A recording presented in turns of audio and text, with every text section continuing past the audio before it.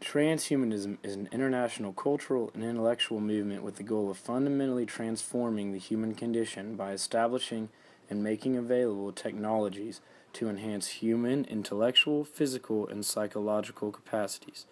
The idea was first developed by professors of futurology at the New School in the 1960s.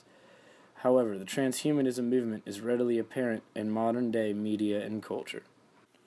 This can be seen in the movie Avatar, where a paraplegic soldier named Jake Sully is able to enter a machine that turns him into an avatar. What's going through your head? Maybe our city doctors don't know what it could do. Metrics are good.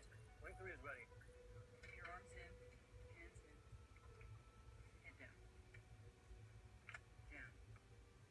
Just relax and let your mind go blank. The scientifically created avatar is much greater in physical capacities than humans and enables Jake to walk again. Another instance in modern-day media where we see transhumanism at play is the movie Limitless.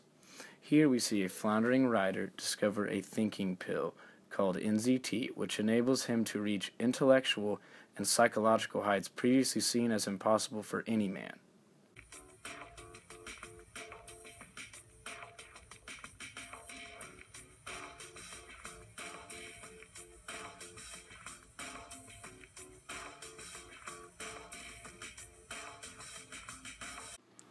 Both of these examples highlight the transhumanism movement's attempt to scientifically perfect human capabilities thanks to modern-day and futuristic technological development.